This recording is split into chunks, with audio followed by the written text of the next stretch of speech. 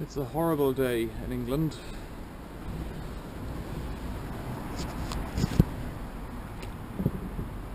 It's a horrible day in England. It's really moving from autumn to winter. I'm just outside working on this Hotpoint wml540, I think it is. I'm going to strip it down and make it ready just so that it drives straight off the motor. It's the one with the failed bearings from a video on YouTube that I put up a few weeks ago. That would be back in September, October. So we're in November at the moment. And this will just be an overview video of what I'm doing.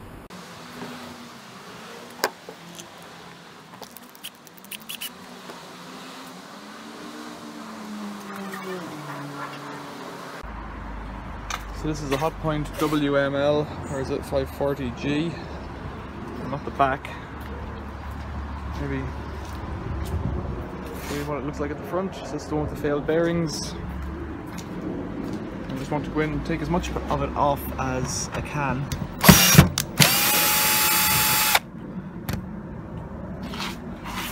To see what's inside. Rewire the motor.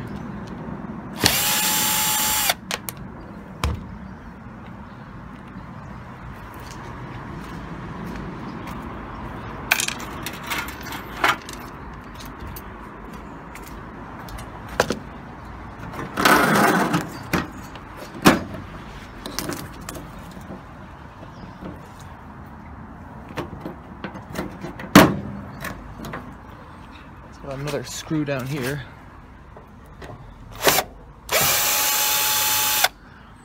Rewire the motor so that it runs like a hot wire, I guess.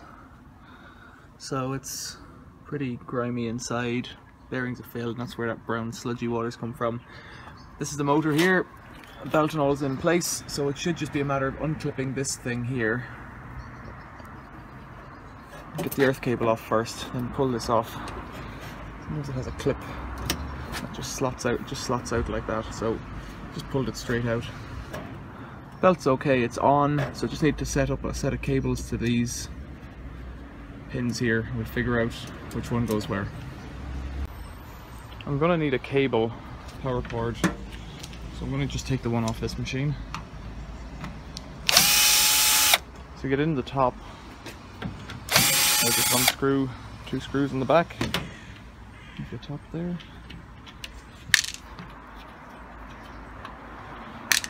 Top should pull backwards. Thump it from the front, maybe. That's that side. That's it. Just give it a bash. Pull it off. And so in here, on this side usually, will be the power cord connections. They go into a stupid switchy thing. Stupid connector block.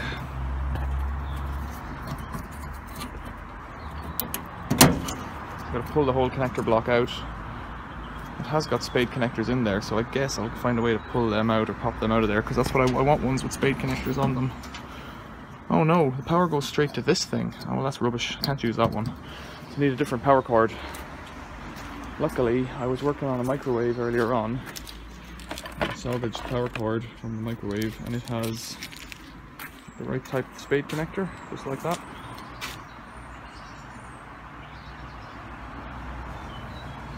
It won't focus on that, but hey. So I've got to figure out on this power block here which cable goes where. So let's clear these cables out of here, make a bit of space.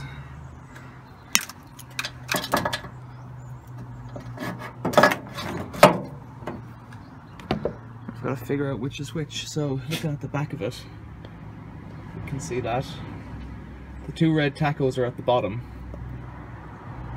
It looks like this white one here,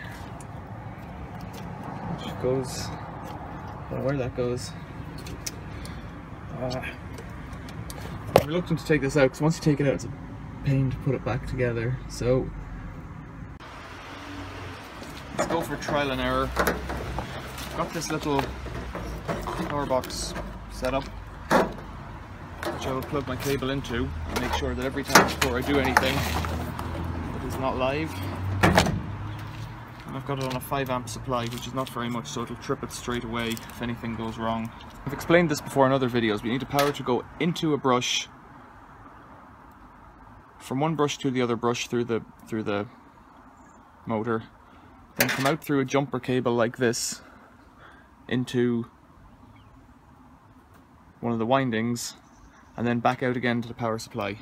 So we know the bottom two are not connected, so I'm going to suggest that this fourth one from the bottom, center one, will be joined to its neighbour, and I'm going to make a guess that the 3 windings are top 3, and that the 2 bottom ones are the tackle. Well, that's not a guess, I know that.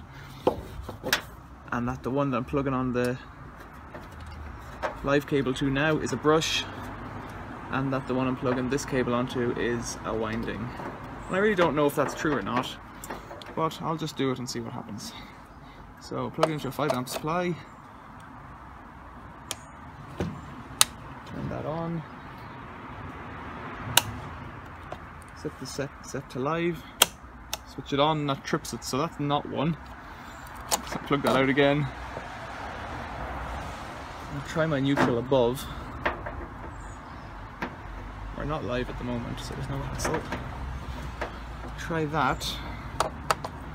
Plug it back in, go live again. That's it.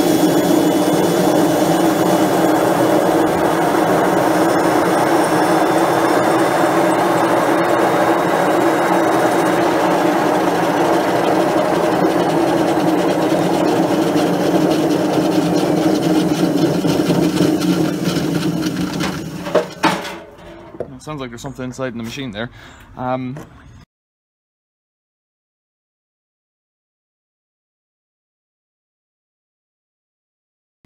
So I've plugged it out again, and I'm just going to cover the jumper cable with a bit of tape so that it doesn't touch the other contacts. So we're jumping from the second to top to we're just leaving out this third one, really, the one in the middle. So I'm going to cover it with a bit of this red insulating tape, just to stop it getting caught.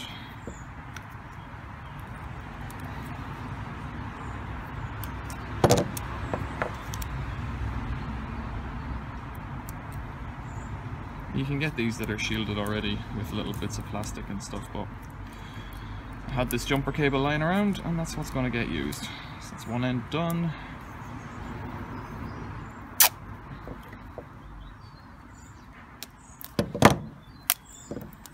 The other end. And this is just so that when the machine is shaking itself to pieces, when it starts to bang around and the cables start to get tugged by everything, they won't try and fall off or arc against the other ones and kill it.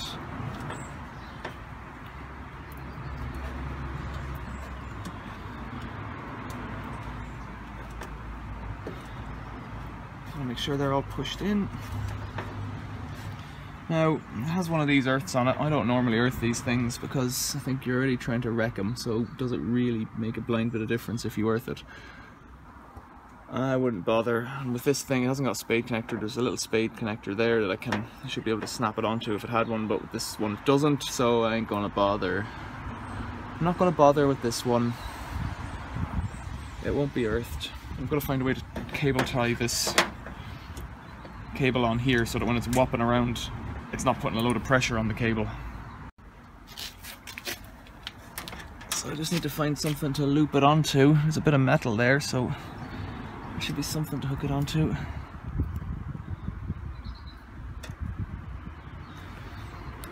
I've got a long cable tie and a short one. I could hook it onto the motor as well.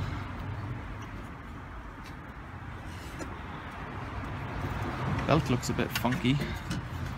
It's getting stuck on something. It's come off the belt's come off the motor already, so that's not good.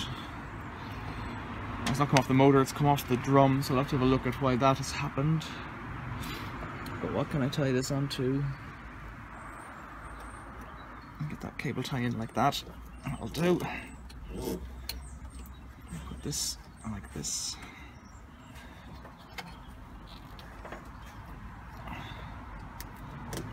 Strap it on like that. Nice and dangerous.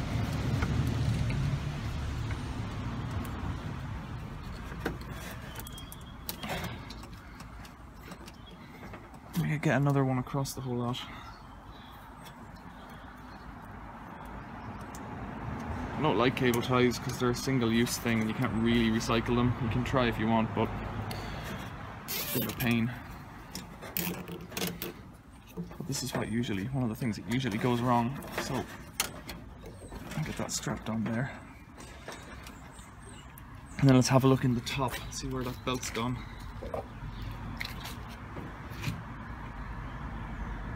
Yeah, it's run to the back and run off, so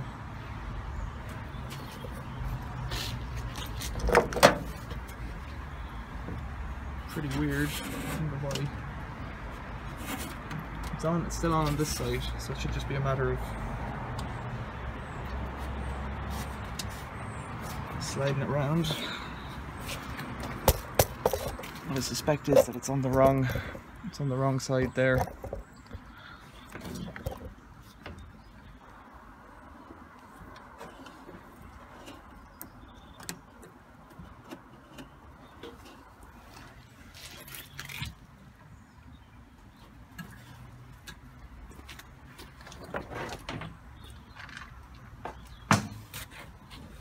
So to do this, I've got to climb up on top.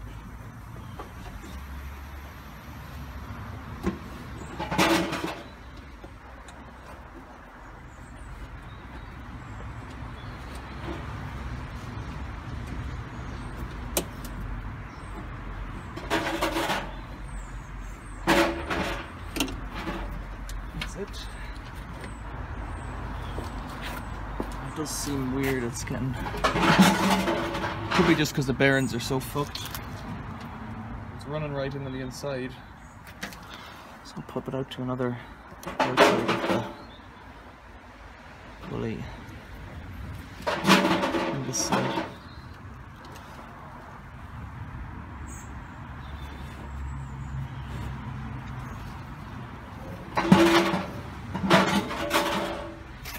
So that's it. It's wired to go. So let's have a quick look at how I've done that again. So this is how I've wired this Hotpoint wml540. I've got the live going into the third tab from the bottom. Then I've got a jumper cable coming from the tab above that to the second from the top. And I've got the neutral at the second from the top. And that will wire it to run in what some people call suicide mode. Just call it direct wiring. Should do it. What I also typically do at this point is strip out any other parts that I don't want, or that I don't want to leave in the machine, but I don't really care about this machine, so what I might just do is put a bit of wire around the springs on the top so that they don't jump off in use.